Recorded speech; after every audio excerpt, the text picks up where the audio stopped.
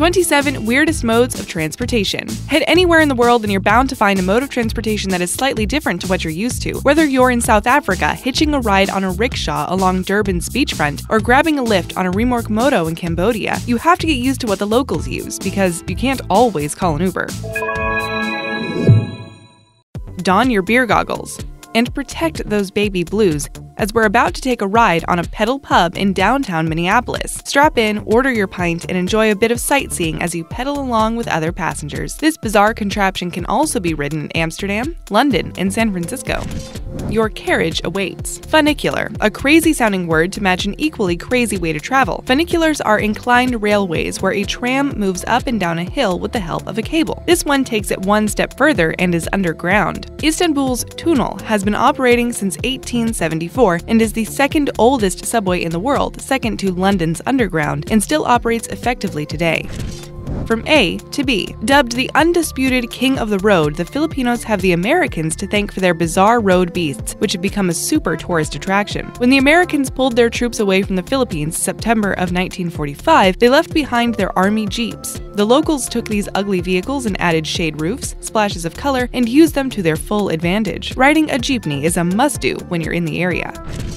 Helmets. Not essential. I don't know about you, but I would feel a lot safer if I had a protective helmet to wear when taking a ride on these crazy contraptions that have been around since 1850. Monte Toboggan rides involve zero snow, loads of speed, and bucket loads of bravery. They were originally created to quickly get those living in Monte down to Funchal, and now it's a highlight for thousands of tourists every year. These wicker sledges run on wooden runners and are pushed strategically by men wearing white cotton clothes and a customary straw hat. Now we hear you asking, how on earth do they brake? They use the rubber soles of their boots as brakes. The journey to the bottom takes 10 minutes and they reach speeds of 48 kilometers an hour. These are probably some of the fittest men you will ever encounter. Go off the rails. Despite the fact that the maglev train in Shanghai reaches speeds of 267 miles an hour, your face will not be pulled back like a dog sticking its head out the window. It'll stay intact. There are no wheels on this train, but using electromagnets, this train levitates just above the tracks. There are 3 of these systems in the world, in Japan, China, and South Korea.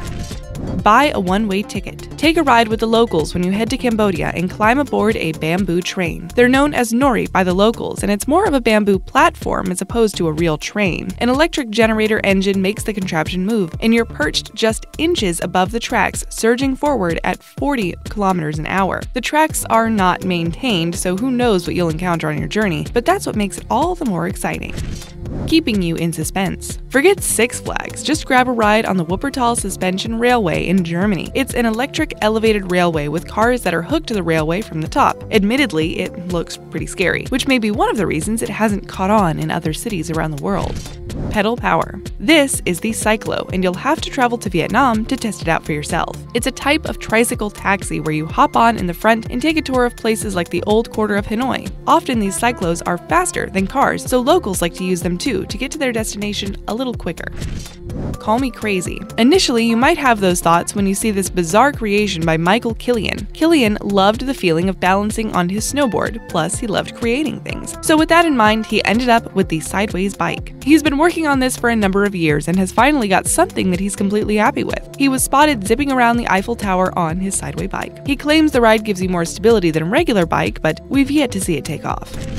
Don't be chicken. It's not scary to ride on the chicken bus. Panama, Guatemala, El Salvador, Honduras, and Nicaragua are also home to this colorful mode of transportation. You may recognize the shape, right? They're recycled yellow school buses, and they are also used to transport chickens and other feathered friends to and from the marketplace. You'd be amazed at how many people can be crammed in at once, so if you're claustrophobic, it's best to find another way to travel. It's a mouthful. The central mid-levels escalator and walkway system, told you it was a mouthful, is located in Hong Kong. This is officially the world's longest outdoor covered escalator system, and it covers 2,600 feet in distance and rises 443 feet from top to bottom. Sure, it helps with transportation, but it's become such a tourist hub that there are shops and restaurants lining the elevator. Sink or swim. You'd better hope sinking isn't in the cards, because these rivers are also home to hippos and crocodiles. This is a mokoro, and to ride in one, you'll need to head to Botswana. They are dugout tree trunks and are moved along with a pole digging into the riverbed. This is the main way that people can get around the wetlands of the Okavango Delta. Add to your to-do list. If you're lucky enough to be heading to Thailand, make sure you take a ride on a long-tail boat. They're a much-loved icon of Thailand, and this was the way people got around when there were just canals. If you can, grab a ride in one soon, as they're becoming obsolete. Logging in natural forests is banned in Thailand, and it's far too costly for locals to import the wood needed to make these beautiful boats.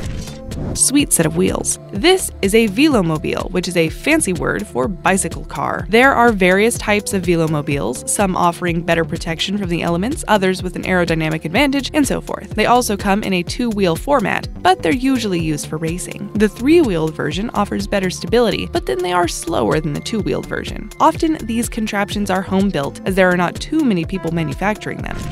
From chickens to camels. Let's head to Cuba and check out the scenery on board a camel bus. Camelo for camel, because the trailer has two humps like a camel. These semi-trucks used to be seen around the world, but have been out of action for decades and are now only spotted in Cuba. That too won't be for long, as they are slowly being replaced by modern Chinese buses. Mistaken identity. I'm really not quite sure what it is. It's called an aqua skipper. You're supposed to power it and keep it afloat by bouncing up and down on it, but it really doesn't look easy, and I don't even know if it looks like fun. Get a little culture. These traditional reed vessels originated in Peru and are known as totora boats. Originally a traditional form of water transport in the area, today the locals in need of water transport need to compete with the burgeoning tourism sector. Why the dragon shape? To ward off evil spirits. I'll go with that when on a small reed boat on a large lake. Hop in the back. In Laos, one of the primary forms of passenger transport is a songtao, meaning two rows. A bit of a misnomer though, as it's quite normal to see the front of one of these small pickup trucks pointing skywards, as passengers are crammed in the middle and stand on a platform protruding from the rear. The only safety feature is the driver's best efforts not to crash an overloaded little truck. Exciting stuff. Trucking at another level. Is it a bird? Is it a plane?